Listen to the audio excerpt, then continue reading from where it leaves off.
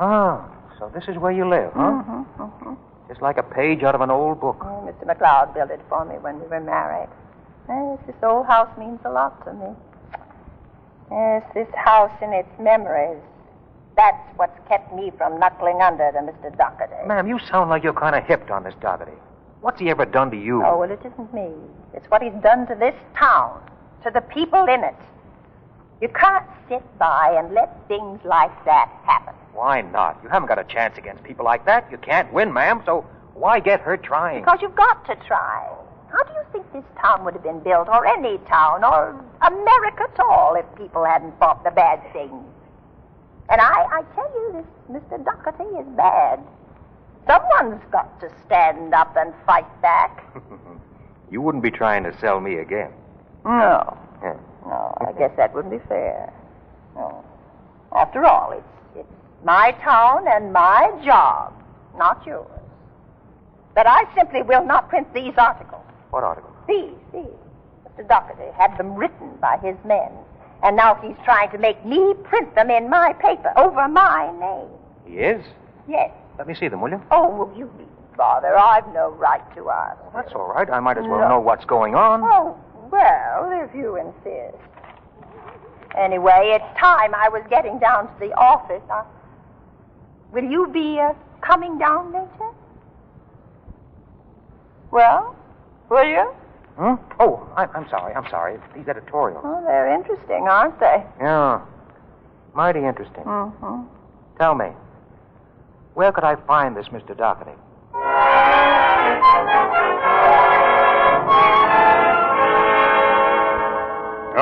All right. Speak up. What's on your mind, young man? Mr. Doherty, I believe you submitted these articles for publication in the Shield and Banner. I'm afraid Mrs. McLeod won't be able to use them. Is that a message from Mrs. McLeod? You can call it that. Just a minute. Who are you? What have you got to do with this? Oh, you might say I'm working for Mrs. McLeod. Well, I didn't know she hired any... Wait, I get it. You're the tramp she pulled out of court this morning. Now, look... Well, you better watch your step around here, bum. Yes, until you've learned a little more about the setup. Vinnie McLeod's got to keep her nose strictly out of my affairs. If she doesn't, there'll be trouble. Yes, trouble for her or anyone who's helping her. You get that? I get it. I guess I had it all wrong. Yeah, I guess you did. Well, maybe I'll take these articles back. Maybe Mrs. McLeod will print them. Maybe she will. I guess I didn't understand just how things stood. Well, you understand now. And I'm a busy man, so beat it. Yeah. Yes, sir. Say, where's the office of the Shield and Banner? Oh, it's over on Oak Street. It's a crummy old building near the... Wait a minute. Don't you know? I thought you worked there. I do. Since about 30 seconds ago. So long.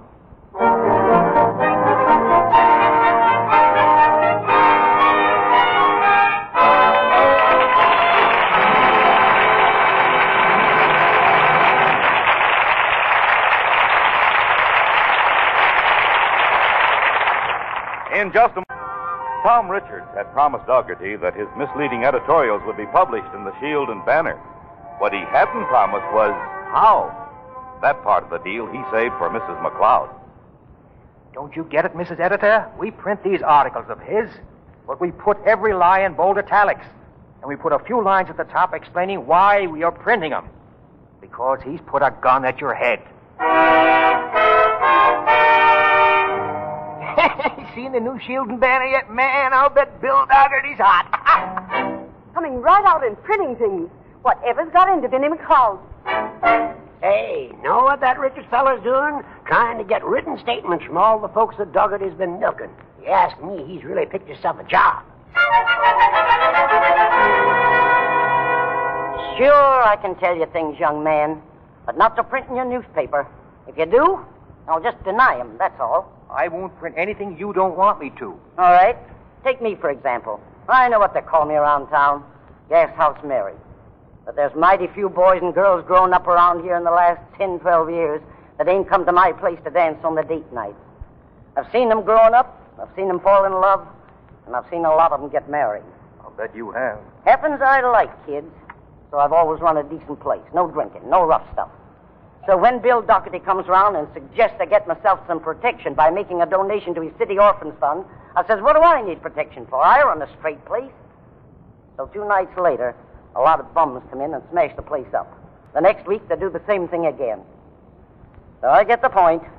I make a nice, fat donation to the orphans fund.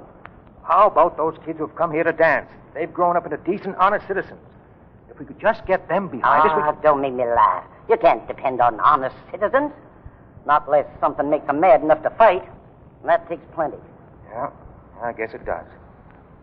Tell me, what do you know about Bill Swain? The state boss up in the Capitol? Yeah, they tell me he doesn't like Doherty. Well, I could understand that. Bill Swain's all right. Bill Swain. I ain't set eyes on him for 30 years. He used to be kind of sweet on me. Only we had a fuss about ketchup. About what? Ketchup. Tomato ketchup.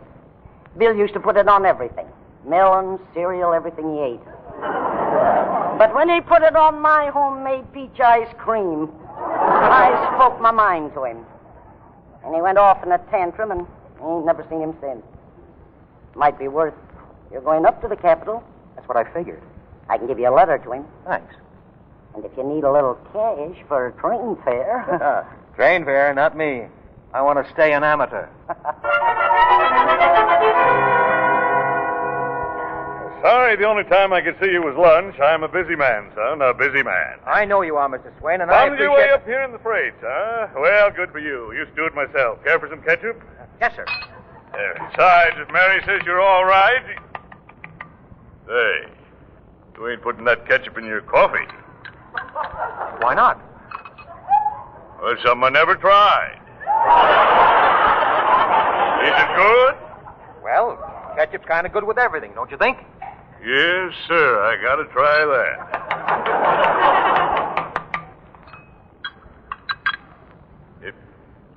That's good. That's real good. Say, I've been missing something all these years. Now, about this Doherty... Believe me, Mr. Swain... There ain't nothing you can tell me about him, son. That Doherty's just as crooked as they come. But he's the biggest boat swinger in the whole state, and I can't afford to get rid of him. I know, it's the same old thing.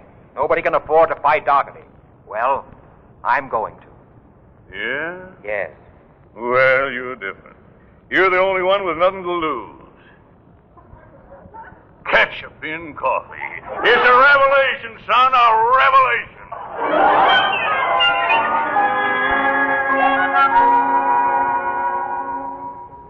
Well, when he put that ketchup in his coffee, Mrs. McLeod, I'd have laid 3 to 1 he was in our camp.